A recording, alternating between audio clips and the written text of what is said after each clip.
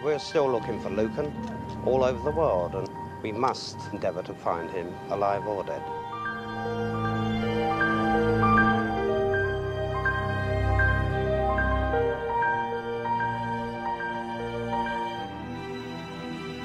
I screamed, "Please don't kill me, John." I opened the door and I said, "Help me, help me, help me.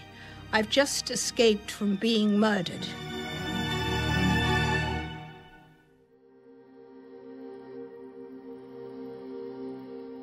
On the 7th of November 1974, a young woman called Sandra Rivet, who was nanny to Lady Lucan's children, was brutally bludgeoned to death in the family's house in London's Belgravia. Lady Lucan was also attacked. She suffered serious head wounds but survived. A later inquest found that the attacker was her husband, Lord Lucan.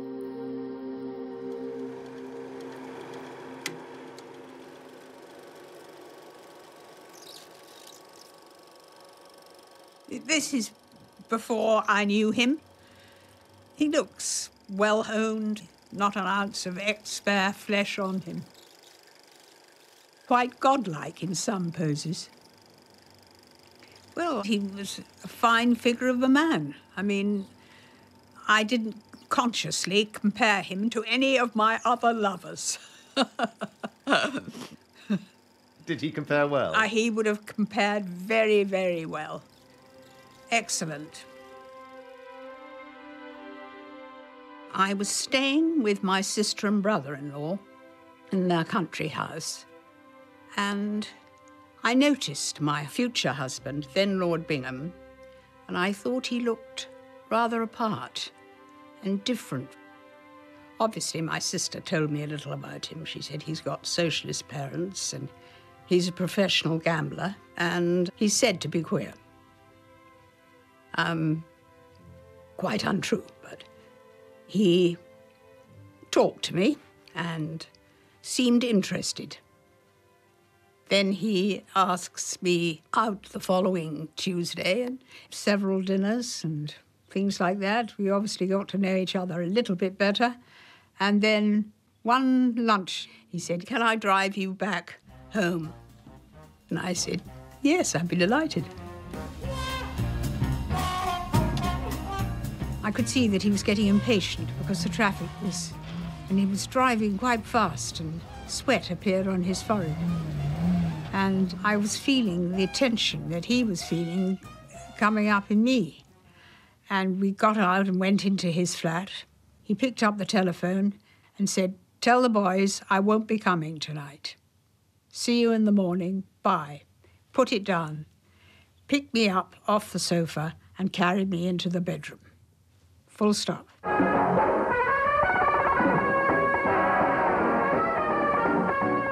Inaugurated just 3 years ago, the International Daily Express offshore powerboat race is already a classic. He confided in me about how he hoped to win the Daily Express powerboat race the following summer. This is White Migrant, a quarter of power in a pint of boat. White Migrant and Migrant, his boats. He spent all his money buying a boat. It's almost unbelievable that anyone would spend all their capital buying a boat, isn't it? He actually hired someone to film him because he expected to win. 3/4 of the way around the island, and the Bembridge Ledge boy comes up with White Migrant still leading. Lord Bingham and crew Bruce Campbell giving quarter to no man. Well, it was unfortunate that it's such an expensive sport, especially if you haven't got a job. Now we learn the sensational news. White Migrant has sunk. She sprang a leak, her pump seized, she capsized and sank. Her crew are safe. They bailed out. They didn't go down with the vote. It was very unlucky. I was getting on. I was 26, and in those days, you were approaching being on the shelf. He was 29. We were both, really, at an age when we should get married. He said, "Will you marry me?"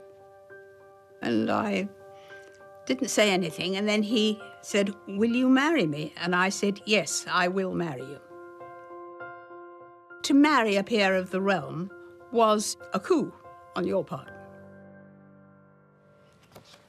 That's our wedding. It was sparsely attended on both sides because neither of us were very popular. We had one social guest, which was poor Princess Alice, because my mother-in-law had been a lady-in-waiting, and so she invited her. In fact, I heard one woman say, "There's nobody here." So she was quite right. There wasn't anybody of any social interest there at all. Years and years later, he said to me, "You married me when you were old and grateful." One of the couple's wedding presents came from the groom's friend, John Aspinall, who gave them £200 to spend in his private members' casino, the Claremont Club. It's been described as the most beautiful terrace house in London. The membership's quite high. It's 60 guineas a year. So it's exclusive from the point of view that not too many people are keen to pay 60 guineas a year to be a member of a club. So we went to the Claremont Club. He played in the minnows game. I sat behind him, and I began to notice that he was becoming slightly distraught. He kept calling for the changeur and writing his name like this. Finally, he stood up, and I followed him, and he said to John Burke, one of the directors, he wanted to join the big game. John Burke said, "No, John, go home. Go home." And in the car, he said, "I'm sorry, I'm sorry." So I said, "How much did you lose?" And he said, 8,000. So I said, "Oh, dear." And then he said, I'm sorry again. And we went to bed, and he tossed and turned, and I tried to comfort him and sort of rubbed his back and said, "Don't worry, you'll win it back again." So we obviously spent a very unhappy Christmas, as you can imagine, having lost. Well, that was all his money. He only had £9,000 because his boat had sunk. It had been insured for £9,000, and well, I suppose he had £1,000 left. Then, 6 weeks later, his father dies. He inherited money and land, golf course at Laleham, Middlesex, that sort of thing. And so we had a substantial injection of money, you could describe it. And we were looking to buy a house because I was by this time pregnant. And finally we found one we liked, 46 Lower Belgrave Street, for 17,500 with the curtains and carpets. It was a bargain. We moved in, and finally I gave birth to a daughter, with which we were thrilled. After we'd had Francis, we got a letter from John Aspinall, and he said to my husband, "Has marriage quietened you down? Why don't you come and have a drink with us one evening?" I found that in the end, if you gamble for high stakes, you more or less have to gamble with your friends, because it's a very unwise man who gambles with a stranger for high stakes. Did your husband look up to John Aspinall? I can only think of a sort of rude word for it, but I thought I can't say it, he sort of oiled up to him. Really, in slightly nauseating way. Aspinall was making a fortune from friends and fellow gamblers at the Claremont Club. It helped pay for an unusual lifestyle, including his own private zoo. My husband had a weak father, and I think he lacked father figures. He was extremely useful to John Aspinall because he looked so very obviously aristocratic. So he would encourage high rollers of different nationalities to sit and play with him. So he went and had a drink with him, and they discussed business. It was that they would start a baccarat game, and he would be the dealer and would have a percentage of the bank's winnings, or takings. Well, it was rather I would say, undignified thing for a peer of the realm to do. He used to get insulted quite often. They'd throw their chips at him. But he ignored it, was indifferent to it. Anyway, the Baccarat Bank lost money. But the habit was by then established that we would go there every day. That's how it all began.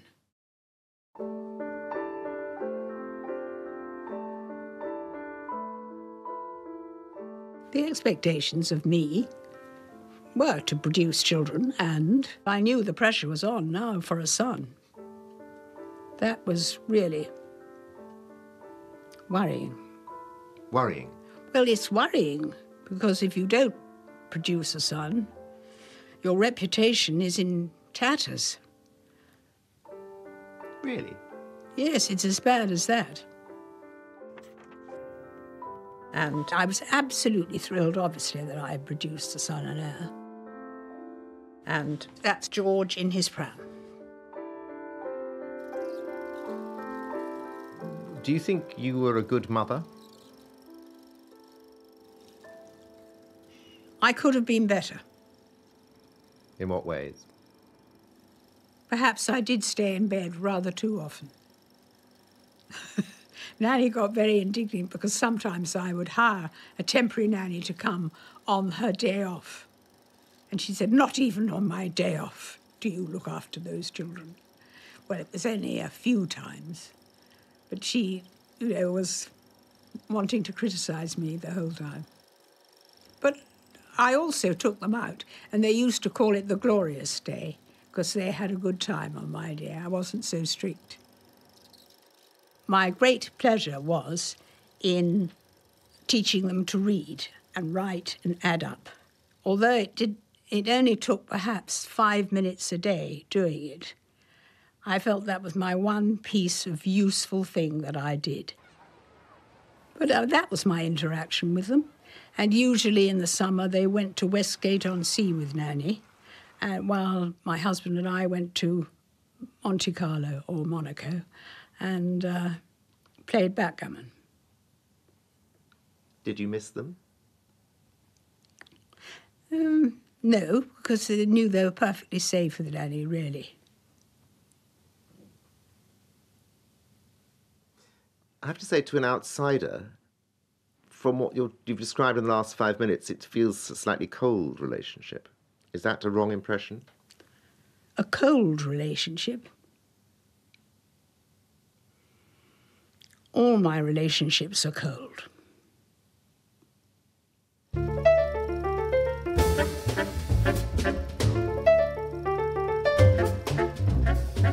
Good Lord. It's a double exposure. I think there's 2 images. Do you see what I mean? Yes, one is of the voyage of the Crown Bleu, and the other is the photograph of my bottom.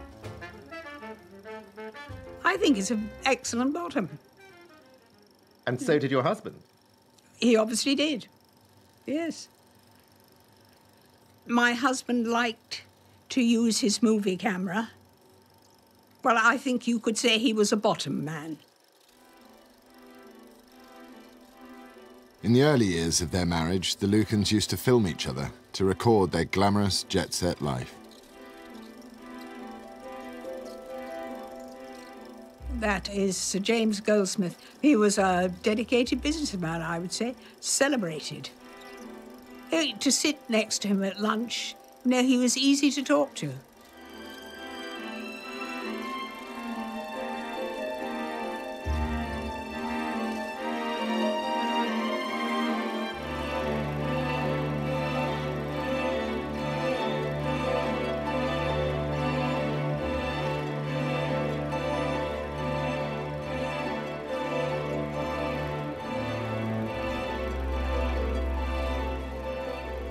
I didn't appreciate any of the wonderful things I saw, partly because I had no one to share them with. He wasn't communicative, so you couldn't really enjoy it as a couple. You were both on your own, in a strange sort of way. He talked to me more before our marriage than he ever did afterwards. He said that's the point of being married, you don't have to talk to the person. He was on his own and I was on my own, wherever we went. He always had to appear richer than he actually was, which is a terrible strain. Having to go to St. Moritz because it's good for your image to go there. I mean, is this a good way to live? Not really.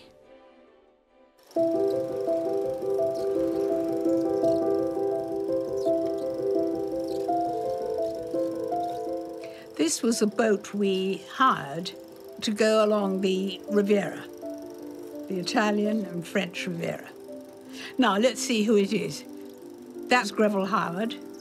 He's on the left, far left, with the stripy shirt. 4 years into the Lucans' marriage, cracks began to appear. I saw him every night at the Claremont Club. When we had dinner, he'd have dinner with us, sometimes with his sister.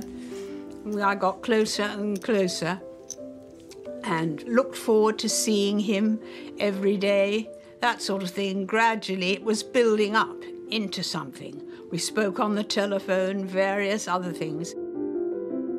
Would you say you'd fallen in love with him? Oh, yes, definitely. Definitely. I mean, he was more of a human being than my husband was. He's a more sensitive person than my husband. Is that partly what attracted you? Partly, probably. Anyway, my husband begins to realise when he warns him off, he gets scared. And then suddenly, he turns cold. And I'm absolutely bewildered. I think, what on earth's happened? So you just felt he was suddenly rejecting you? Yes, I'm bewildered, to use the word. How far had it gone? Not to the fatal end. I hadn't been unfaithful. Well, I just took it too hard. I should have been more resilient. And I became very depressed because of this rejection. And so I took to my bed. Now, my husband, I don't know what he thought, but he took me for a drive. And he took me to the Priory nursing home. And I did tell the doctor what I thought had happened. And he said, I think you'd better come in. And I ran. I opened the door, down the stairs, ran, and they chased after me. Because I didn't want to go into that kind of hospital. Anyway, they gave me a horrible antipsychotic drug to have at home. It was to be the beginning of a long battle with her husband over accusations of mental instability. The accusations, did they start early from him to you? It's very difficult to tell when they started, but they just escalated. It just went on building. And I was unfortunate that I had lost my female GP, and I had all these male GPs. And they believed every word he said, and even suggested that I was psychotic and things like that, which is so utterly absurd. Once they start you on this step, well, it's very hard to get off the mental health regime. He didn't think he had to be nice to me anymore. I was there, but I wasn't there to be nice to. He said, I'm going to beat these mad ideas out of your head, instructed me to bend over with my hands on the seat of the chair, and he would give me 10 strokes with the cane. But he could have hit harder. They were measured blows. And then afterwards, he'd be very affectionate and look regretfully at the damage he had caused. It was only repeated twice more throughout the period. Do you think he was doing it because he got sadomasochistic pleasure out of it? Well, he must have got pleasure out of it because he had intercourse afterwards. So I would say he did get pleasure out of it.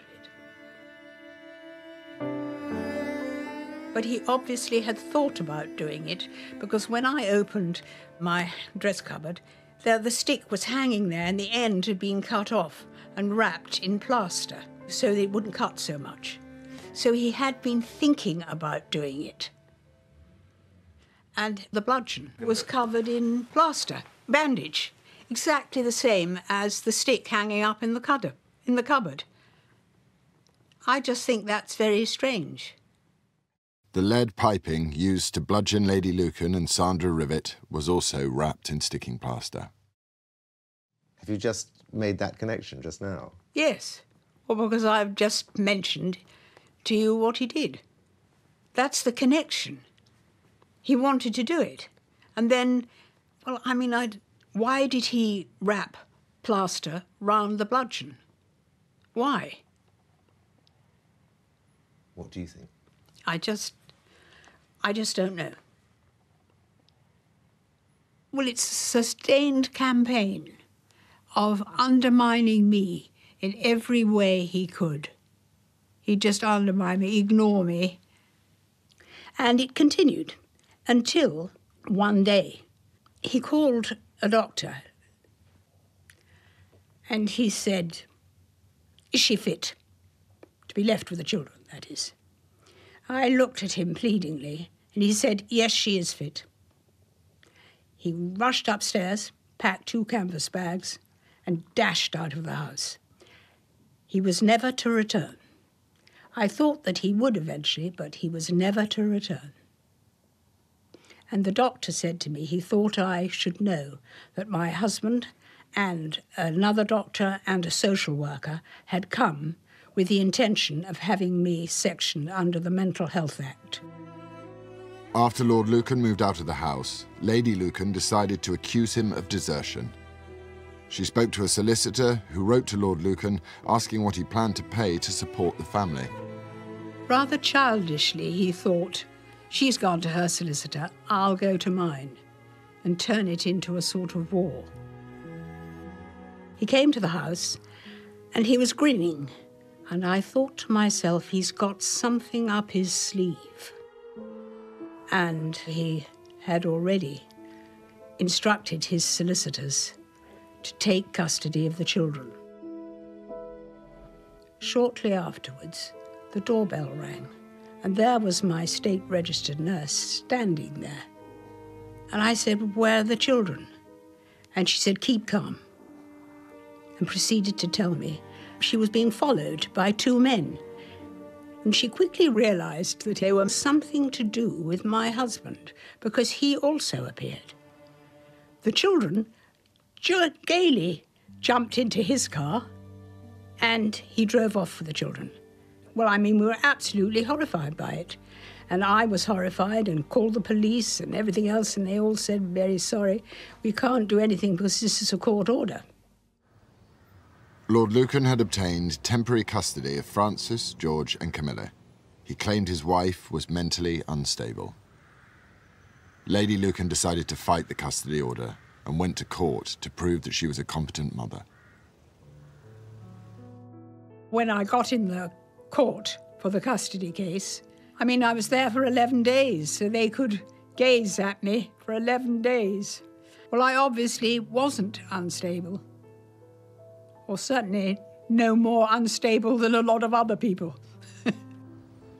As part of his case against his wife, Lord Lucan used to provoke her into emotional outbursts. She was unaware that he was secretly recording them. I'd insult him. Every possible insult. What sorts of things? It's rather personal. I say things like, "Your miserable, weak, drooping little penis." I mean, it's pretty strong stuff. Along those lines. It was played in court. It was pretty terrible. But he was foolish because it made him look worse than me. So you got custody of the children? Yes. And he was granted every other weekend and half the holidays to see the children.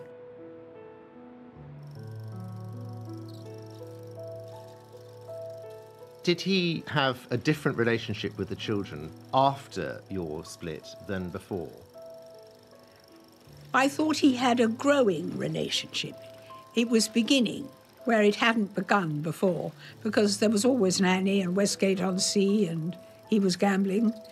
And I think he was beginning to understand about how to be a father. I think he did it very well. Did you feel victorious when you won custody? No, because it was a Pyrrhic victory. But I had to have a nanny. That was part of the ruling, the custody with the mother with a nanny. My husband didn't realise how much legal firms charge. Absolutely no idea.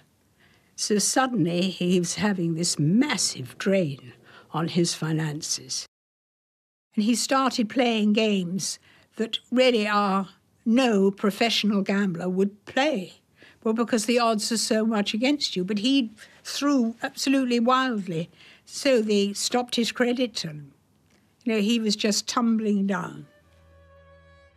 Nannies are hard to come by. And, well, they don't want a job with children aged 3, 7 and 10. I mean, they're beyond nanny age, really. He was allowed to have them without a nanny, which I also thought was dreadfully unfair, but still. But eventually you got a good nanny. The last nanny, Mrs. Rivet, by the way, Francis liked her, so that was a really good bonus. She was a good, kind, decent girl, woman, really. And Sandra understood the situation. I had her for 9 weeks before it happened.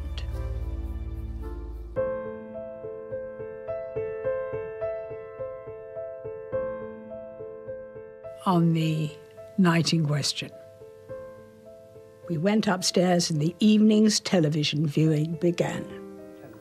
And at some stage, Francis joined me on my bed.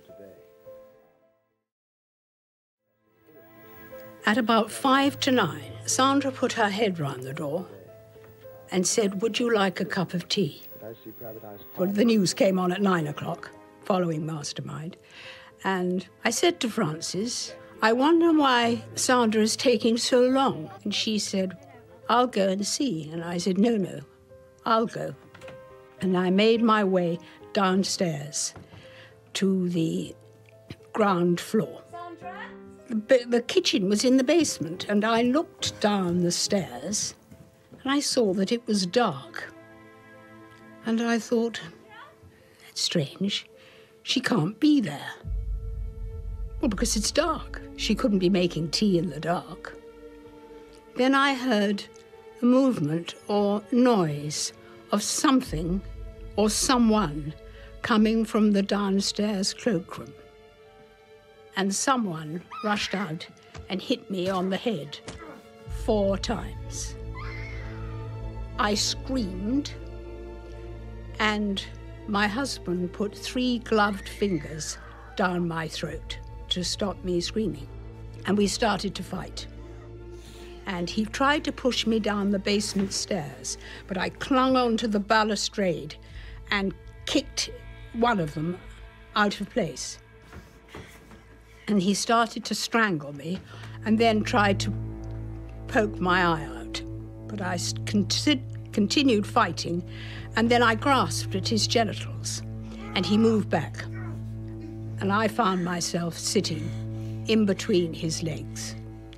And I put my hand down, and I felt something metal covered in bandaging, and a great deal of my hair. So I just sat there, and I said to him, "Please don't kill me, John." And then I asked, where's Sandra? And he said, "She's dead. Don't look." Well, I think when your life is in danger, you'll try and do your best. And with your antagonist, you will try and play on his psychology, which you think that he might respond to. But I still tried to placate him. I said, "What shall we do with the body? Sandra has few friends. No one will miss her. And I can stay in the house till my wounds have healed." He appeared to be accepting of this suggestion. Then he said, "Have you got any sleeping tablets?" And I said, "Yes, I have." And he hustled me, not helped me, he hustled me up the stairs. And I went up the stairs, but I was concentrating with all my might on how to survive the situation that I found myself in. We opened my bedroom door, and Frances was still there watching television. He said to her, "Go to bed." And she left and went to bed. We decided to go into the ensuite bathroom, and we stood there in front of the mirror, and I could see that my face was absolutely covered in blood, and it was impossible to see how much damage had been done because there was so much blood. So I said I wanted to lie down, and we went back into the bedroom, and he put a towel on the pillow, and I got on it and lay down. And he said, "Would you take them?" I said, "Yes." Well, presumably, he was hoping that I would go to sleep, and he would be able to, well, I don't know, this is true, that he would put a pillow over my head and smother me. He then went back into the bathroom, and I heard the taps running, and I realized he wouldn't be able to hear properly. I jumped to my feet, opened the door, and I ran as fast as I could down the stairs and out of the front door, turning left down the street and not calling anything as I had been. I saved it all for the run to the Pummer's Arms, which I knew would be open at the end of the street. I opened the door and I said, "Help me, help me, help me. I've just escaped from being murdered. He's in the house." And they were in varying stages of inebriation, and they just gaped at me. And so I said, "He's murdered my nanny." And that was that. It was all I said. They laid me on a bench, and that was all. Somebody sent for the police, but I learnt afterwards that my husband, when he came back from the bathroom, went up the stairs and called, "Where are you, Veronica?" He still thought I would be going to help him. And I could imagine the horror when he realized I had gone.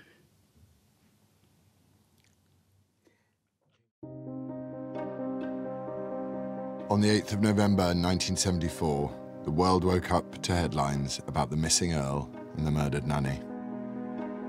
At first, you don't feel the pain from the blows, and then slowly the pain starts to come. My throat, was so sore from where he'd thrust 3 gloved fingers down it. He could be in this country. He can be anywhere. I just don't know. Do you think he's altered his appearance at all? Again, I don't know. Have you sighted him at all anywhere? Have there been any reliable reports? No. I was taken to St George's Hospital. I was taken into an operating theatre and my wounds were sutured. I think he must have gone through an extremely traumatic experience that evening. I wish he hadn't disappeared. If he was listening to you now, what would you say to him? I'd say, get hold of me as soon as possible. I wish to interview him as soon as possible. And if any person is helping him or assisting him or have any knowledge of his whereabouts, we'd like them to let us know.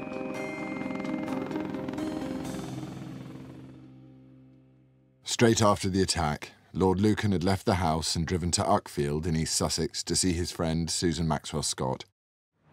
She was the last person to see him alive. He was obviously suffering from a certain amount of shock, but he was perfectly in control of himself.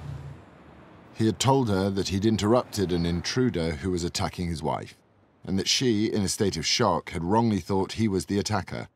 After that, he had panicked and fled. And you believed what he told you? I do believe what he told me entirely. I'm quite certain that he told me the complete truth. I would think that the probability is that he is alive, but I have no knowledge, no foundation for that. It's just a feeling I think he's alive. His closest friends stand absolutely firm behind him. They find it inconceivable, with the knowledge of him as a person, that he could possibly have been involved in a crime of this nature. And we would all, I think, like to see him back as soon as possible so that the whole matter can be cleared up. While Lady Lucan was recovering in hospital, she discovered that a family court would decide upon the temporary custody of her children, who were already wards of court. Needless to say, this horrified me. I leapt to my feet, asked the police, and they drove me to the court. And the judge adjourned the hearing, and he didn't hear till I was well enough to defend. At the end of the hearing, the judge, Mr. Justice Rees, issued a statement in which he said an order had been made which meant that the children would live with their mother. I was granted custody. Children, strangely, take things very much for granted, provided it doesn't really impinge on their security. I mean, they were still fed, they still went to the same schools, everything went along the same way. And they never asked about him? No. I think one day Camilla said, "I don't think Daddy's coming back." And I think I just said, "No, I don't think he's coming back." But nothing more than that. She was the most articulate of the three, and that was all she said. She obviously did miss him. For her to say, "I don't think Daddy's coming back," I just said, "I don't think so." Poor child. After seeing Susan Maxwell Scott, Lord Lucan drove off in the car he'd borrowed from a friend a few days earlier. It was found abandoned in the port town of Newhaven.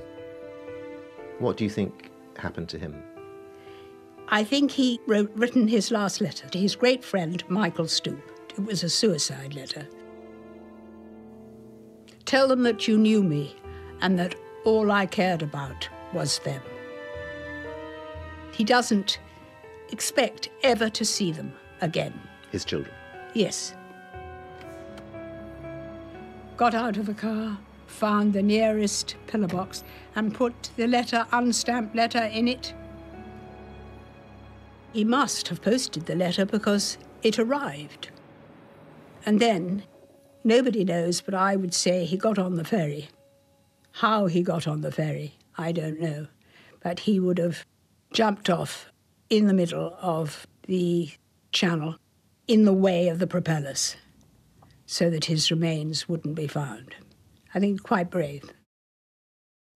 Everybody who knew him thinks that he committed suicide. Well, they've said other than that. Those that knew him? Yes. Who? I think, didn't Aspinall and others say, I'm sure he's out there somewhere, and that he didn't commit suicide? Oh, no. I don't think. If they did, it's just a joke. Well, OK, what I want to also just ask you something about, Veronica, is that in 1981, I've seen it, you did a news interview in which you said you were convinced that he was alive. Why did you say that? Can you give me the date? Yes, 1981. That was just, I was very heavily drugged at that time. Are you going to start proceedings to get your husband declared legally dead? I don't really believe that he is dead. And therefore, to start those proceedings would be against my beliefs. It's a terrible thing to be drugged because you really are not in control. The drug is. But why did you say that you were convinced he was alive? Well, it's rather difficult to think. I suddenly sprung on you. You can't think why, but I do remember in 1981, I was in poor shape. And why do you think your husband tried to kill you? He thought there was only one way out, to have the children to himself and no longer have me to support. Well, he worked it out. This was the way that he was going to solve his financial problems. Well, it does seem a bit extreme to most people. He was just completely overwrought with the problems that he had facing him. From every angle, people were asking for money, and there just wasn't any money there. He was just, he went mad with the pressure.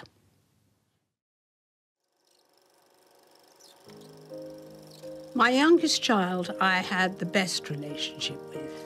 She always had an interesting comment to make wherever I went with her. She always had something to say, which made her great company. George, I always felt he wasn't as fond of me as a lot of sons are of their mother. And Frances, the eldest one, well, I think our relationship had been damaged by Nanny Jenkins because she would try and use Frances against me. That's the problem with having a nanny. Oh, there's rivalry. One is a substitute mother.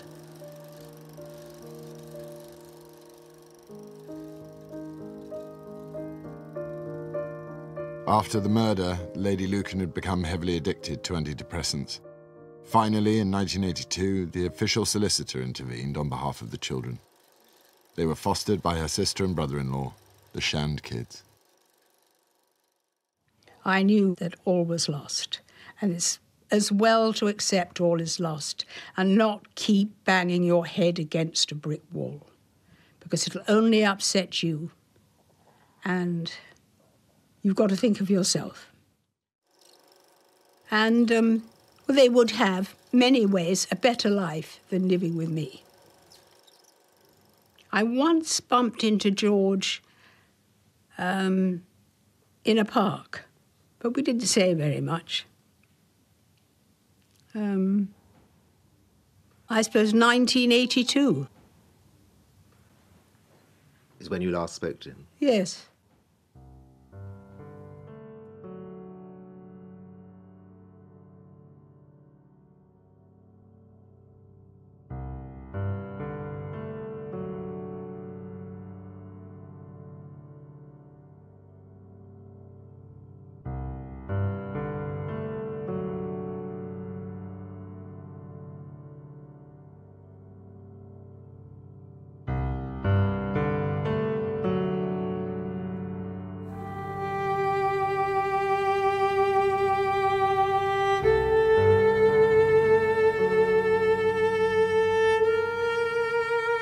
I wanted to have a family. It was my family. And sadly, what has happened is I've lost my family. It's just been lost. But it's not my fault that I lost them. I think that must have been my ambition, really, to have a family.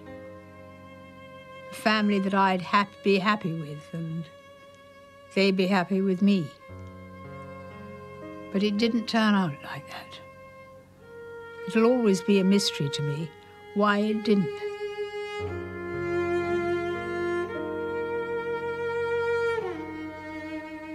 Do you have any regrets? Regrets? Well, I'm deeply sad that my marriage caused Mrs. Sandra Rivet to die. I'm very sorry about that, but I can't alter it. Except not to forget about her, and I don't forget about her.